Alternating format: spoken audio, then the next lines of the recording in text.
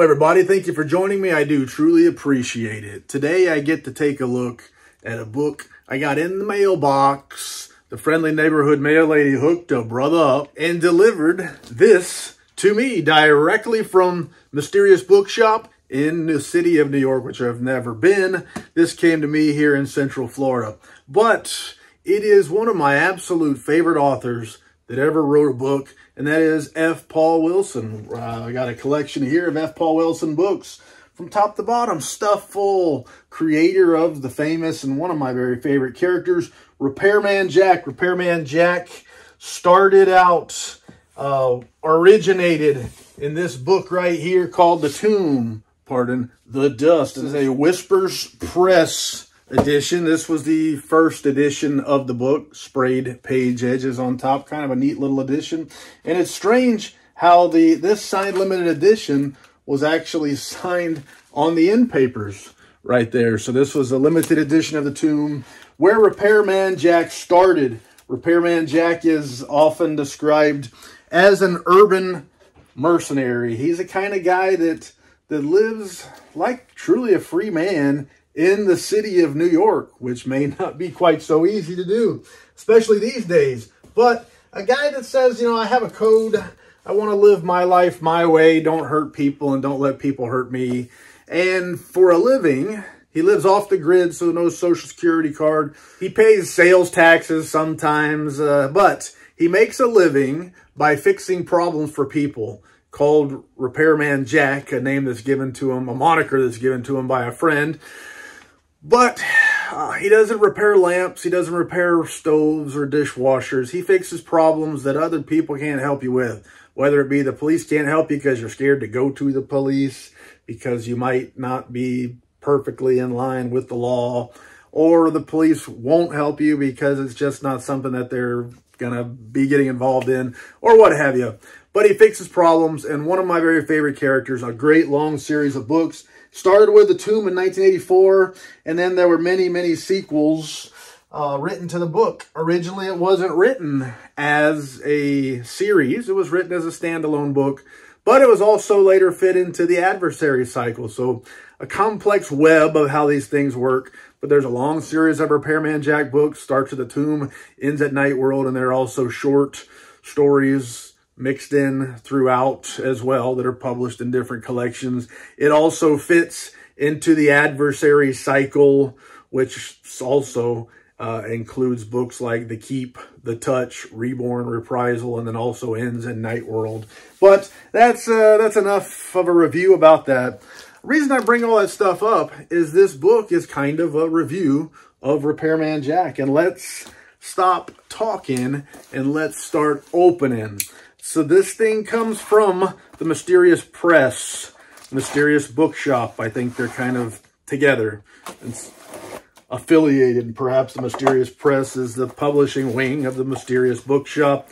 But they can explain how that works to you. If you really want to know, call them up, ask them about it. But I've gotten quite a few books from them.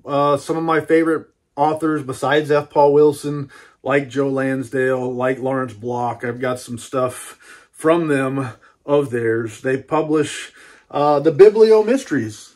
Suntup Editions did a collection of a few Biblio Mystery stories, and I got that as well. But they do quite a few of them, and typically they make littler books, somewhat basic in design, but limited edition stuff, and I like it. They do authors I collect, and when they do authors I collect, I try to collect them. And that's, I guess that's where we'll go with that. But this is a neat little edition. I didn't realize it. Not only did I get the signed, limited, numbered edition of this book, but as well a reader softcover edition. So that's cool. Let me open it up and see. I think it's just a plain, regular old, there you go, Repairman Jack.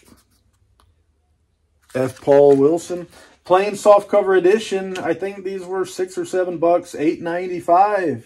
$8.95 on their website, and it's thrown in free when you buy yourself a numbered edition. These numbered editions are flat sold out.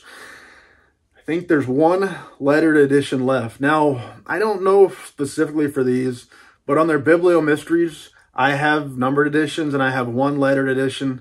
and you want to know the difference between the numbered editions and the lettered editions, the lettered has a letter, the numbered have numbers.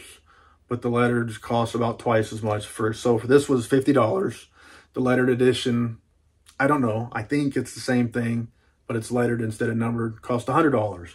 Might be wrong on this. Again, I have the Biblio Mysteries ones, and that was the case there. But this is a mysterious profile of Repairman Jack by F. Paul Wilson.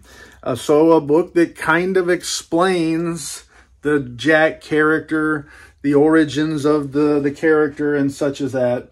And I just had to have it. So the numbered, like I said, was 50. Lettered is 100. Their website says there's one lettered edition left. No more numbered editions. And then you can get the soft covered copies for $8.95 if my memory serves. But let me get this dust jacket off. Stretch it out for you. Rather basic in design. It is thick, stiff paper stock.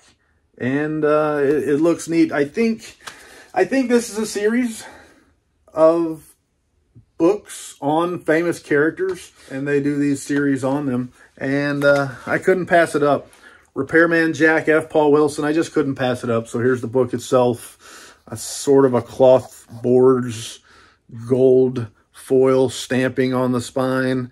Looks good. Looks nice. The binding here. Let's see. Take a look. Small binding, a sewed binding. You see glue in there, but it is a sewn binding. Flip through our signature page. 26 lettered copies, 100 numbered copies, and mine is 21 of 100. Signed in person by, it's hard to say. I gotta say my favorite author. I mean, look at it. I've read more F. Paul Wilson books, and I own more F. Paul Wilson books than any other author, and a phenomenal writer with some phenomenal characters spanning a lot of different genres. Let's open it up a little bit and show you what it looks like. Sort of a creamy page color. The text size is good, adequate, and it's a small book. So it's a small sized book, and it's 68 pages. So it's $50 for such a small book. As a collector of Repairman Jack and F. Paul Wilson, I couldn't pass it up. But let it be known, it is a little book. Author's note, this profile contains spoilers towards the end. If you've read the series, that won't matter. If you've picked this up out of curiosity, by all means, read it and familiarize yourself with Jack. I'll warn you when the spoilers begin. So be warned. I was looking to see if there's a table of contents telling the parts or chapters or items covered.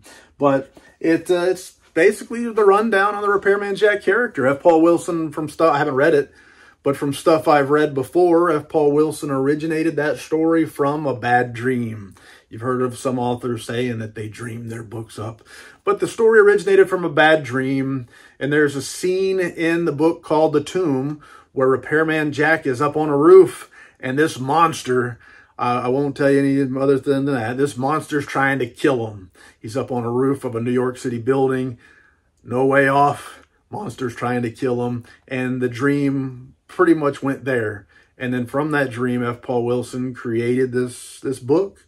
And then from that book, he created this series that I do truly love. And I'm sure enough glad he did. So thank God for small favors. Now, our friend and author F. Paul Wilson has had some rough times. And he's kind of given a little information out on his newsletter. So I'm not telling secrets or anything.